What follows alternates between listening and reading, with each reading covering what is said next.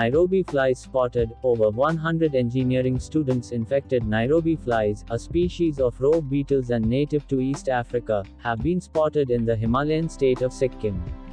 Over 100 Sikkim Manipal Institute of Technology SMIT students have contracted infections after coming in contact with the Nairobi flies at Majhitar in Manipal, Sikkim. The infections caused by the Nairobi flies are spreading in and around the SMIT campus like a wildfire. One of the infected student, in fact, had to, reportedly, get his hand operated after being affected with the infection. These flies do not bite. But one should not touch the fly if it lands on the body. On touching, it releases harmful acid-like substances, a Sikkim Health Department official said.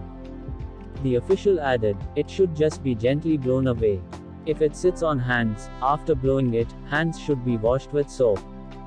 The official further said that the Nairobi flies eat pests and destroy crops. The flies, called road beetles, belong to the beetle family and are saffron in color. If squashed or squeezed, the toxic juice released is harmful.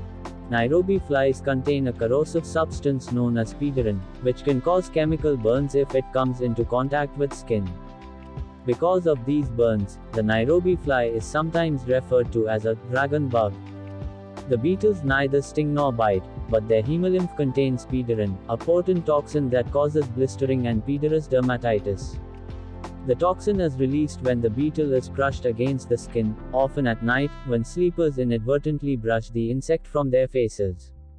People are advised to gently brush or blow the insect off their skin to prevent irritation. If you liked our video, share this information with your loved ones, and don't forget to subscribe to our channel.